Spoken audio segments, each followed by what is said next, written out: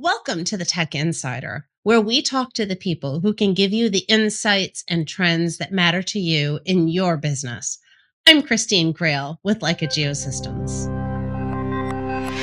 Last fall, Leica Geosystems introduced the iCON Trades Solutions, which includes a new AI-enabled tool for digital layout called the iCS50. This tool uses an innovative visual measurement concept with the Leica V pole. What is visual measurement technology? So it's camera driven. So it's not like you're looking through a scope or anything like that. So on the tablet, you have a picture of the what the camera's capturing, and what that camera is able to do is to track that sphere. So the white ball with the red dots, it's able to lock on that. It recognizes that as what it is. The V targets, when you put them up on the wall, are kind of like a QR code target, pretty much. But and then the EDM is just taking shots, right? So no different than our robot. The EDM is actually the one doing the measuring. But what the camera is doing is reading them little red dots on that ball, and all them red dots have a unique location on that ball. So it knows if it's tilted, which way it's rotated, which way it's if it's upside down, just because it's doing the geometry of them red dots. And what's pretty cool about it is it's doing all that math in a 1 second time period. So it's giving you an updated shot every second. So if you think about what it's doing, it's tracking it, it's reading all the red dots, and it's doing the geometry between the red dots, and it's taking a measurement distance shot and giving you your position. And it's kind of like coming from the industrial field and the amount of movement that they're used to in measurement in the industrial space, and now it's being applied to construction. And I know that one of the big buzzwords right now is AI enabled, and so just some of the things that you're describing with the capabilities of the technology sound like that's where the artificial intelligence come into play. Yeah, no, I agree. I mean, that's the technology is kind of the AI is just everywhere at this point, right? I mean, even coming down to cameras that will recognize your face. Your iPhone has the face recognition, right? So, uh, I, I'm not a big tech guy, like I said before, but I believe behind the scenes of what this ICS is doing is that it's recognizing, hey, that's the sphere, that's the ball, so I'm going to follow it. Well, and another thing that stood out to me in the release was computational photography, and that provides next level imagery and photorealistic site documentation. So, is this instrument actually taking pictures while it's measuring? Yes, so it will store a picture at every point that you store of actually So if I'm shooting a wall, it'll store a picture as it's storing a point. So when I go back and review that point, I can say, "Hey, did I take that shot on the inside of the window or the outside?" Right, and then you can look at your picture, and the points just overlaid right there to give you that verification.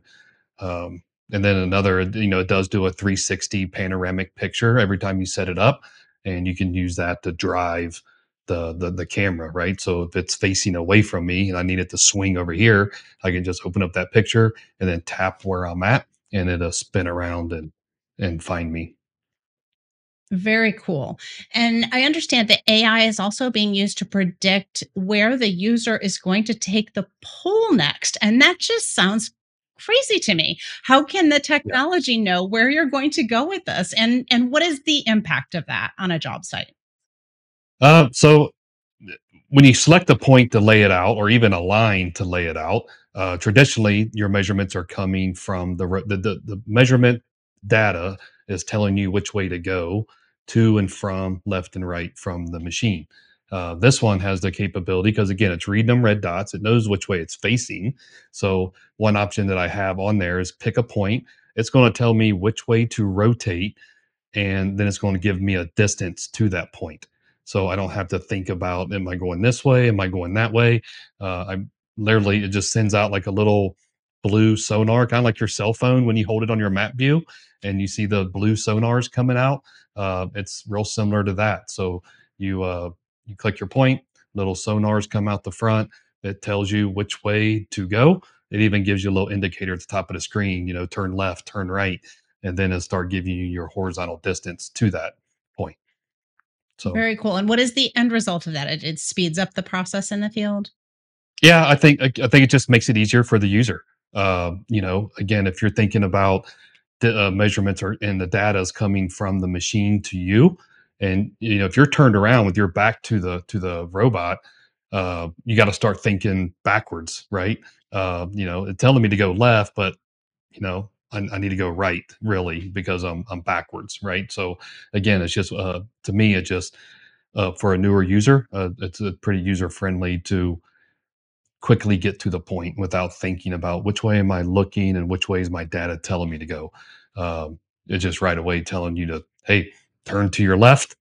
And then once you turn that direction, again, there's like a little bar up there that tells you, hey, you're online, and then start walking to that point. Okay, cool. And so I have to wonder, how did you test this technology? Because obviously you're coming from the field, you've been used to using robotic total stations. The applications for this are a little bit different. It's not something that you would typically use in a large application, I believe. Let's talk about that for a minute. Where would this fit in? What type of project? Yeah. So, I mean, so the camera is limited. It is camera driven. It's camera tracking. So distance plays an effect on that. So I think this fits into like some of the like a GC, right? So a GC may have some of these in their office, and they just quickly want to know if something's plumb or whatever. I want to know if this point on the ceiling matches the point on the ground, or just do some simple layout just by using the existing building or maybe even existing room, because there is an option in there that you can set up using existing features without having control points. Um, but yeah, I think it fits into maybe that space where they're not really doing layout every day, all day. They're not shooting 1,000 feet to a control point, even though this will shoot almost 900 feet to a control point on a round prism. But actually laying out using a sphere, yeah. So I think some interior guys could use this a lot. Again, you got the option to do red light, the red dot laser layout, or you can use the V pole to lay out. Um, what I've come across a lot is guys using it for window openings and mechanical openings. So they just need to know the size of that opening and just make sure it's correct before they start designing. So we have a glass customer that bought one, and it's just been a game changer for them. Before they were just setting up a rotary laser and then taking the tape measure and measuring from the top of the opening to that laser line, and then from the floor up, and then writing down on a piece of paper what the measurements were. And then at the end of the day, it's like, how do I get that data back to the office, right? So this is just an example, but I think it's a great example. But yeah, they're able to take not only is there the big V sphere, there's a V pen. So it's literally about this, a little bit bigger than an ink pen. It's got the same ball, a little smaller on the end of the ink pen, and with a remote control. So they can just walk around and basically just put the pen in the corner of the windows or openings, whatever, and just hit the store button on the remote control, and it's just collecting the data right there on their tablet. There's an option that you can do line work between the points, so you're really just drawing this opening right on the tablet, and then from there you can export that to a CAD file and just send it right away to the designers, and they already have a basically a detailed plan view of that opening. So it sounds like a significant time savings, and also it's eliminating rework because you're making sure that everything is accurate right from the outset, right? To make sure that Yep. all of those measurements are just conveyed immediately to the office rather than having to rely on someone writing that information down and then copying that into some kind of program. So Yeah, taking pictures of the paper drawings and and sending sure. yeah, no, I think that's one thing that I really like about this tool, because you can almost create every opening, whether it's a mechanical space or maybe it's a glass opening. They have a feature in there. It's called, create a plane, right? So each you can have, whatever, 100 planes in your project, but they would basically go to doors and windows, and they would have numbers associated with them doors and windows. They would create a plane just specifically for that opening, and you do your measurements, and you're actually drawing it within that plane, and when you export it, and let's say you had 10 openings in your file, you get a nice CAD, basically just detailed sections for every plane that you created, which makes it super nice. You can dimension it right there on the tablet, and the dimensions come along with the CAD file. You can do offset lines. You can put text right there on the tablet. It makes it super easy to add text. So if you need to label something or whatever, yeah, when you export that, all that data comes. And so on a designer end, uh, and this is with me when I first opened it up to see what kind of export it did. I opened it up and I was like, wow, that's that's pretty nice. Each opening is a separate, again, little section box that you can just straight. I mean, the dimensions were already there, the text was already there. And I was like, nice. This is it's not like there is a 3D space option to export as well. But it's not like you have to rotate around, get snapped on directly on a like a wall or a 2D plane. Um, where this just them planes exports make it pretty nice for the detailers. It sounds like it really accelerates the workflow. So all of this sounds really good, but how did you put it into practice? How did you test it out and make sure that it was actually something that would work in the field? Yeah, I don't know. Just by nature, I gotta believe it. I gotta see it before I believe it, type thing. So I'm like, okay, let's get one in my hands. So they sent me one, and I went out with a robot, and I literally, I captured, 5 or 6 points, all around me, and I set up some control points with them V targets. And this is using a robot, right? And I'm using a very small prism just to make sure I'm as accurate as I can get. And I ranged anywhere from 50 foot to about 170 foot with these points. Then I exported that point file and I put it into the ICS, the iCON trades software, which what runs with ICS. Um, so now I have a point file, right? And I use them control points to get set up on. And then I went back and back checked them points that I laid out with the robot. And yeah, I mean it was good. It was right there. I mean, I'm talking at that 170-foot range, heavy eighth off. Like I said, the further away you go with that camera, and using the tilt feature, there could be a slight variance there. But plumbing the rod, yeah, it's within an eighth of what the robot was telling me. So um, once I got them V targets, once I got set up, I went ahead and just did an auto scan for V targets. So what did it do? You hit scan for targets, and if you have them V targets around you, it will automatically pick them up and store them as a control point. So I went ahead and done that, and then I kind of compared my original control points to the V target points that I stored, and that was within thousandths of a foot, 16th or less. So I was like, okay, and again, I just continued to play with it. Just even in this room behind me here, I got a couple V targets set up here, and I'll turn it on and let it capture the V targets. I'll move it to the other side, just make sure I can repeat what I did before. So yeah, that's kind of my evaluation, my testing. So it sounds like it provides the accuracy that you would need in the right applications. Yeah, I mean, there's a few things that it'll do that the robot won't do.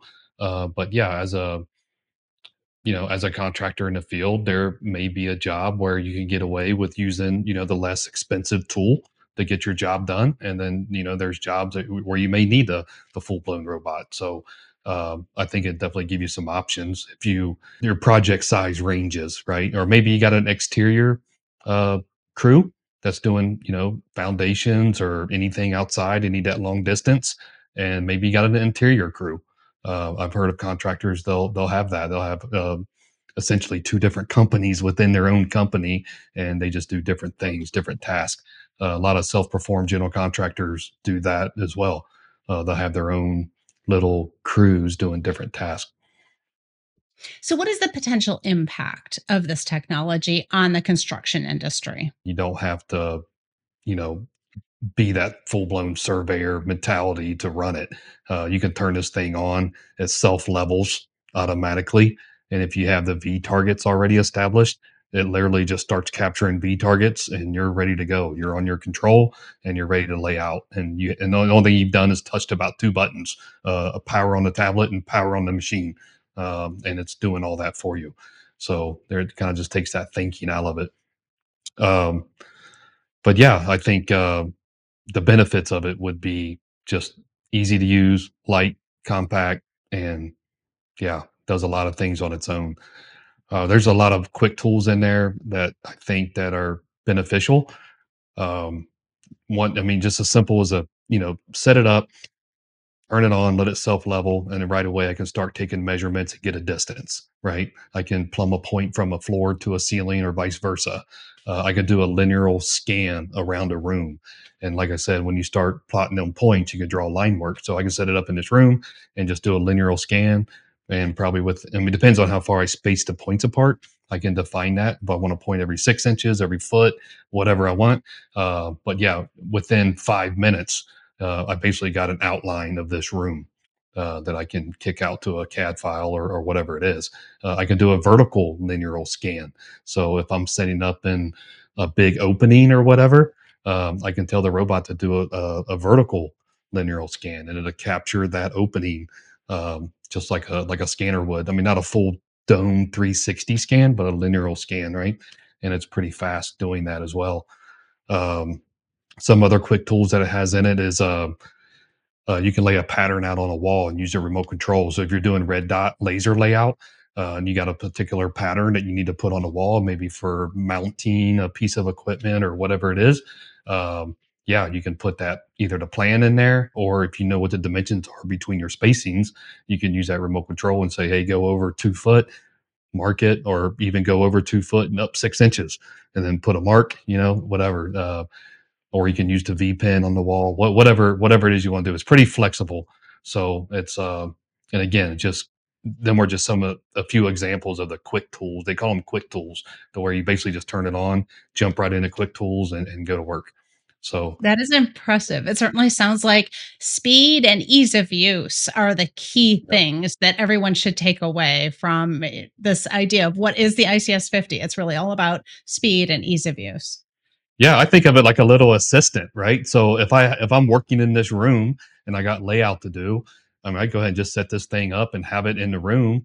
And even if I'm not even using it, 8 hours full time a day, but if I need to catch a measurement from one side of the room to the other, instead of me pulling out a tape measure by myself, why won't I just take 2 shots and get that measurement? Or hey, if I need to make sure something's plumb, one feature in there is a check plumbness of walls or whatever. So I can shoot the bottom of something and make that my reference, and then I can just scope up to the top with the red dot, and and it'll tell me how far in or out it is, right? So if I'm holding something and I need to adjust something to plumb, I just put the red dot on the top. I look at my tablet and make my adjustments until I'm good. I think about, like, concrete turnbuckles, right? So I can literally just put the red dot on the back of the form and look at my tablet and crank the turnbuckles until my wall is good and straight. So um, yeah, so I think of it as like a little assistant that you can have in the room, to where you may need someone. Hey, hold into my tape measure, and whatever. You can kind of eliminate a lot of that just having it in the room with you, or in your game box. Just pick it up and set it up and go. That is awesome. I can imagine that a lot of times while you were out there doing the work day in and day out, you would have liked to have an assistant. So the idea of an assistant is probably very appealing to a lot of people. Well, Nate, thank you so much. It has been great speaking with you about this. For anyone who's interested in learning more about the technology, you can find additional information in the show notes. Thank you so much. Yeah, no problem. Thanks for having me, Chrissy. Thanks. Be sure to check out the description for additional resources on this topic. If you enjoyed this content, give us a like. If you'd like to see more of this content, be sure you subscribe. Thanks for watching. We'll see you next time on the Tech Insider.